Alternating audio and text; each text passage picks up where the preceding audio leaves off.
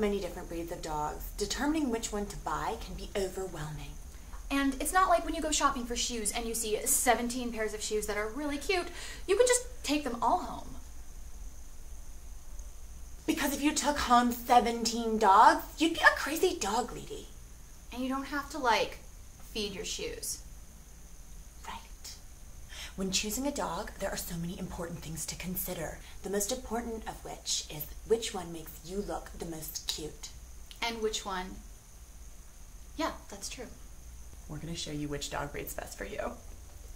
Are you ready to enter a world of cute? This is a greyhound. Even though they can run very fast, they love to sleep like 18 hours a day. One great thing about this breed is that surprisingly, they actually don't need a lot of exercise. I wish I could be that skinny without exercising. Oh, me too. This dog will make you look fat. That's why most people shouldn't get a greyhound, unless you're like a size 000. The same is true for Whippets. Look at that face. But he's not a pair of jeggings, so you can't just keep him in the back of the closet till you lose the weight. Pit bulls are so on trend, but this can be a difficult breed. It's difficult to match with your outfit. Yeah, pit bulls are large and kind of funky looking and come in all these combos of colors. It's definitely a statement breed. It's like the statement necklace of dogs, so if you're out with your pit, you can't wear any flashy pieces. Because then you'd look over the top ridiculous. This is one of the most intelligent, loving, and protective breeds, the German Shepherd. They're really big.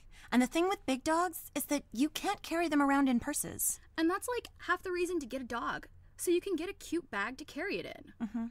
Pugs are great. But the way they watch you in the bedroom is super creepy.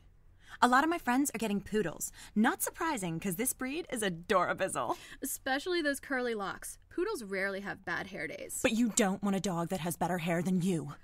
I love Yorkies. This tiny, silky baby is almost perfect.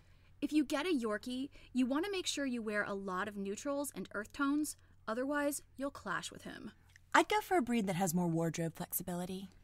Oh my god, this is the cutest. Malteses are wonderful. They've got hypoallergenic fur so they don't shed, and white will match everything, so they're easy to accessorize, and you never have to worry about clashing with your dog. This is Lou. I named him that because he's beautiful and perfect, like a pair of Louboutins. Aw, Yes, you are. Aren't you so good? Ciao for now, bitches!